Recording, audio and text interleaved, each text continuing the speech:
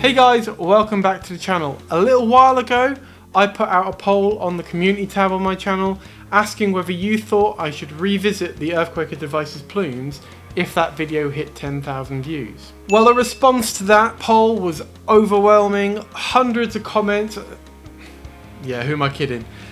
A couple of people voted and the overwhelming decision was yes, I should.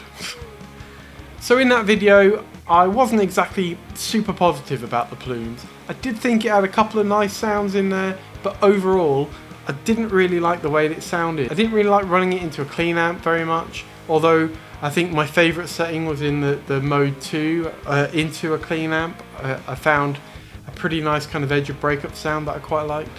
But generally speaking, I found it too harsh and shrill and too kind of almost woolly and fuzzy to be an overdrive that I would keep on my board. So today we're going to look at some of the key comments that were left on the video about how people thought this pedal should be used, and we're going to try it out and see what we get. Before we check out those comments and listen to some sounds, if you are enjoying the video and you like the content on the channel, do consider subscribing and liking the video. It really does help the channel out. Cheers. Okay, so I am going to read off my notes here a little bit, and I've conveniently made the text really tiny to make it nice and difficult for my old eyes to see. So, Donnie Brooks says, I have to say I love the Plumes. It took me some hours of playing to dial it in and find where I like it though. The other comments mentioning that it doesn't replace a TS tube screamer are very accurate. I think this breaks up a lot more, almost like a fuzzy tube screamer. You described it well by saying woolly at one point. Yeah, I think I agree with him on that point so far. He goes on to say, another issue with EarthQuaker pedals is that the neutral setting is at 11 on tone and not noon. People setting this at noon will get extra treble. And yeah, that's something that I definitely said in the previous video. You know, anything kind of above sort of 10 o'clock for me I found too bright. So he goes on to say, for mine, I set it to mode 1, level around 10, tone at 11, gain just above noon. It gives a nice tube breakup without adding too much. So let's give that a go. What else does he say? Oh, he says that he's running it into a clean amp, which is what I was doing as well. He does mention running a compressor before. I'm not going to do that today. I'm just going to run straight Plumes into the amp. And yeah, we're using a Fender Deluxe Reverb model on the Helix Native. Let's give it a go. So he said mode 1, level at about 10 o'clock, which is about there now, tone at about 11, and gain just after 12. Right, well this is what it sounds like without the pedal engaged.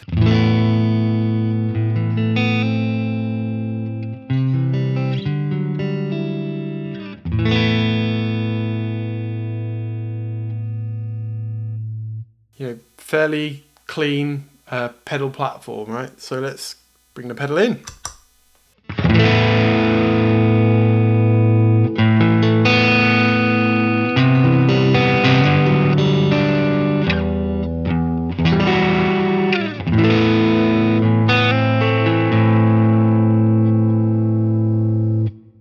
Yeah, I mean, to be honest, that's quite similar to the sounds that I liked out of it when I was trying it out before. I probably would take the gain back a little bit, and probably even the tone back a little bit myself.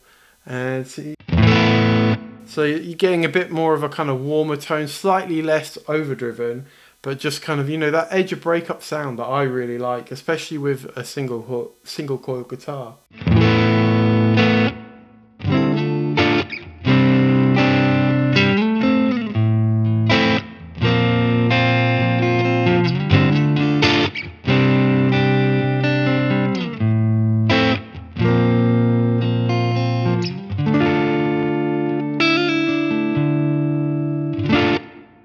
Alright, not bad, okay.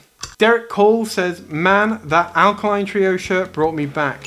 I had that shirt when I was in middle school and it practically disintegrated away when I was 25 to 26, around 3 to 4 years ago. I love that shirt, LMAO. Well, I'm glad that there's some fellow Alkaline Trio fans watching the channel, and thanks for making me feel really old. Cheers. Alright, next Jeffrey Kaplan says, I use a similar setup but the Plumes into my Ruby 63. So what he's talking about there is I demoed it using that UAFX Dream 65, which is a Fender Deluxe Reverb amp sim pedal, and he's got the equivalent UAFX pedal but for the Vox AC30, often using the Plumes as a boost instead of the Rangemaster tone in the Ruby. So I don't have a Ruby, but I do have a model in the Helix Native that we can check out some sounds with. Okay, so now we've got a Vox tone with the Telecaster again. Here you go. Quite a boxy tone. Maybe I'm just not very good. I don't really use Vox amps, so I've never owned a Vox amp. I've never really used Vox tones very much. So hopefully that sounds all right to you. That sounds like a Vox should sound. It's on the edge of breakup, but if you dig in, you start getting more dirt. Very, very shrill and trebly. Let's kick it in as it is.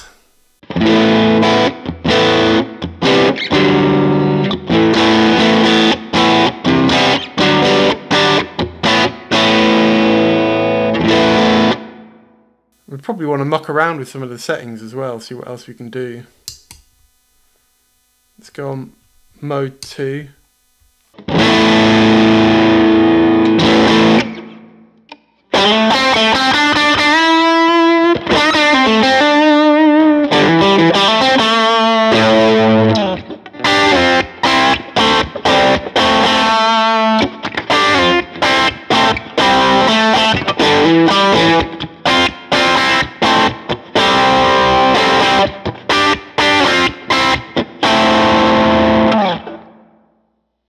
Small gain.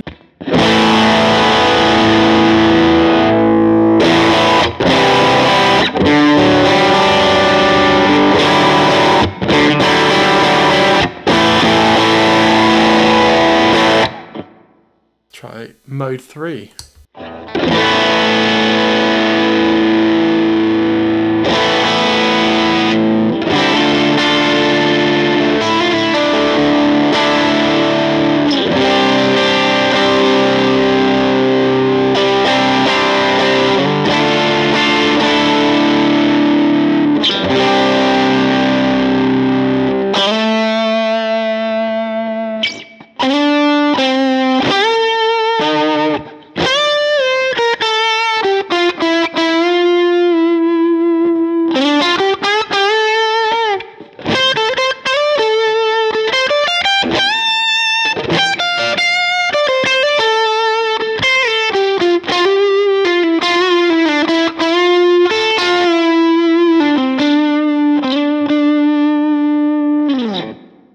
Yeah, I mean, look, again, tone is all personal preference.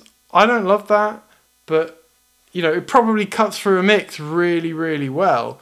Loads of treble, loads of high end, even with the tone dialed quite far back. We're about just past 9 o'clock, sort of heading towards 10 o'clock. It's just not a pedal for me, guys, all right? But what I do concede is that, yeah, into kind of dirtier amps, this is starting to sound a little more at home, right? It does push the front end of the amp more. It's got less fizz than it probably did in a completely clean amp. And, having something that's quite bright probably works well in an amp like an AC30, which is already quite bright. So, yeah, as with all these things, your mileage may vary, right?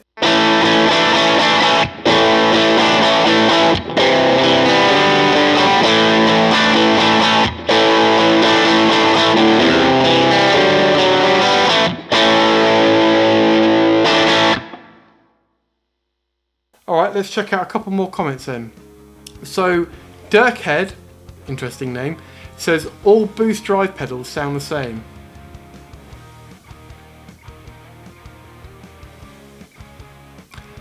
I'm just gonna leave that one alone, I think. Yeah. You guys let me know what you think in the comments. Christopher Miles says, dude! Just saying, That's like Alexisonfire's worst album. Ha! So what he's referring to then is this album here from Alexisonfire, Old Crows, Young Cardinals. I happen to have it in the background of the video, the previous video. That's my favourite Alexisonfire album, and I will fight you to the death on that one. Alright, maybe that's a bit over the top, but I really like that album. I really like their new album. If you haven't heard that one, check it out. Yeah, excellent. I love Alexisonfire. I love all her albums, so yeah, whatever. So again, I've done myself the big favour of printing this off in really tiny text. But Lichin, again, where did people get these names? It says, my take on this, it's really meant as a boost into a dirty amp or into another drive pedal. It's really not great as a standalone drive into something clean unless you're using mode 2, maybe to add sparkle, then it does a really good job at that. And yeah, that's how I was using it in that previous video with the telly, kind of just adding the edge of breakup stuff. I really like that sound. I didn't like a lot of the other sounds, but that one that he's talking about, yeah, I really liked it. What else you say? So mode 1 sounds great, has great feel, but can get smooth enough for me on its own. It's a bit too abrasive and needs slightly more aggressive filtering. I also find symmetrical clipping a little boring. Okay, I think they should have stacked 2 LEDs on one side. Mode 2 also sounds good, but I find it actually gets too gainy too quickly. They could have easily stacked some more diodes here as well to add some more headroom. Overall, it's a really good pedal, but it could have used more aggressive filtering to make it a bit smoother. And yeah, I tend to agree. You know, I think it can be a bit too harsh, this pedal, and there's probably work they could have done to make it smoother. It does say as well, a tube screamer should never even be mentioned when talking about the Plumes. They are absolutely nothing alike. Look, all I'm saying is the EarthQuaker Devices website says that it's loosely based on a tube screamer, right? I didn't say it is a tube screamer. I said it's loosely based on one, but you know, whatever. So look, for the last bit, I'm gonna do a demo with the Les Paul.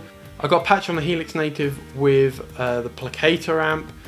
Actually, with that, set the drive really low because wow, the output from that Seymour Duncan distortion on the Adam Jones Les Paul is so hot. So I was finding that if I didn't knock the drive all the way down on the amp settings, there wasn't an awful lot of difference between having the pedal engaged and the pedal off. And I just think that's how much kind of output I'm getting out of that guitar. But look, I'll show you it and see what you think.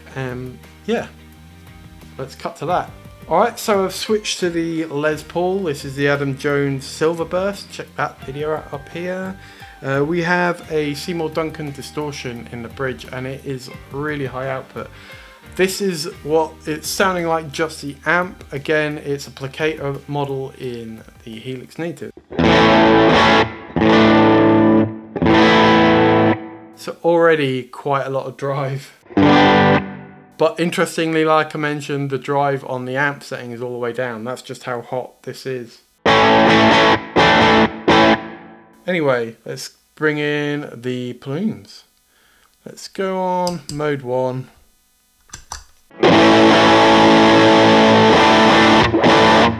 Well look, I can see straight away why people like it. You know, if you have a dirty amp that just isn't getting quite enough gain for you and you stick this in front of it,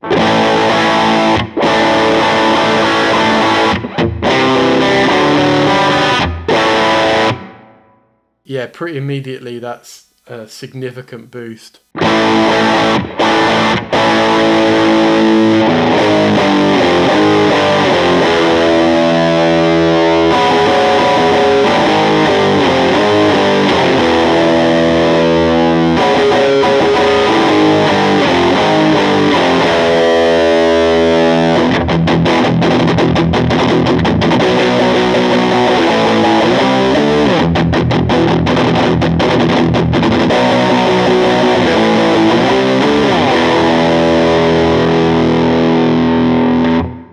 Let's try some different settings. Again, I've got the tone backed way off as well. It's what I say about this pedal, is just too bright for me. Although, I think with this amount of gain, it's not making a massive difference.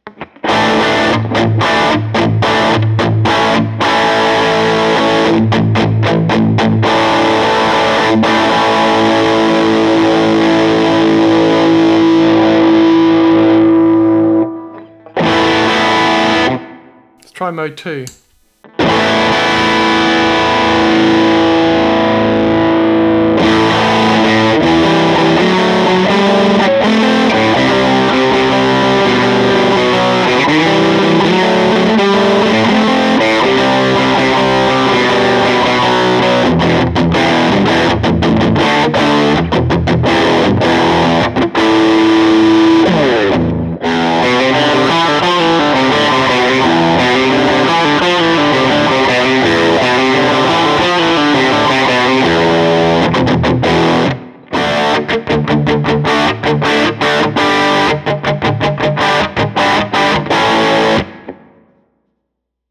Try mode 3. Yeah, that sounds quite a bit smoother to me. I quite like that.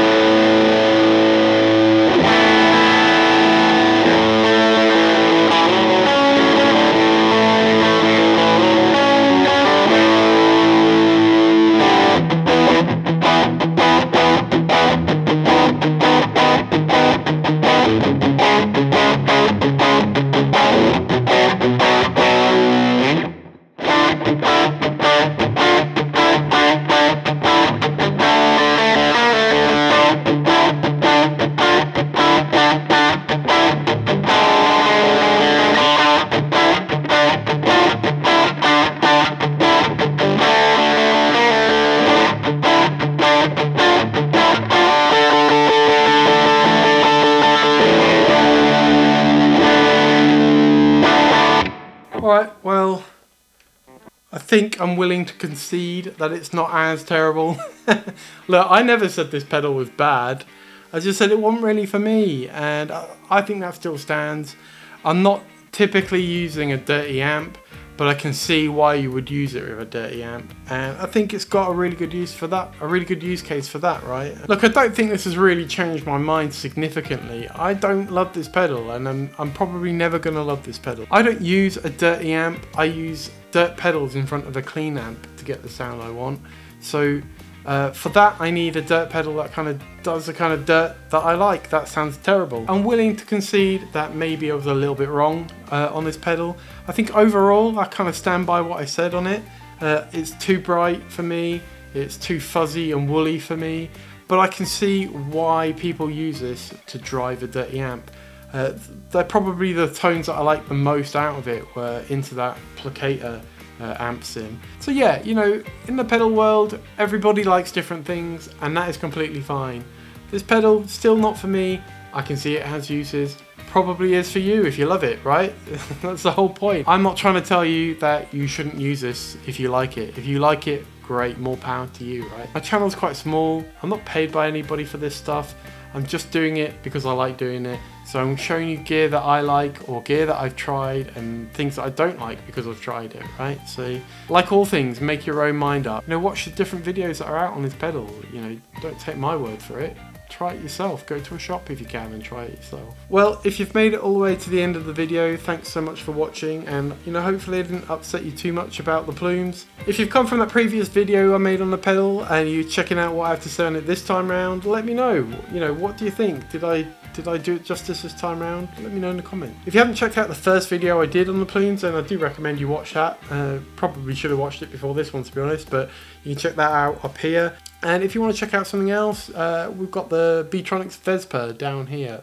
Awesome fuzz pedal. Right, well, yeah, that about wraps things up. Thanks again, and catch you in the next one. Cheers.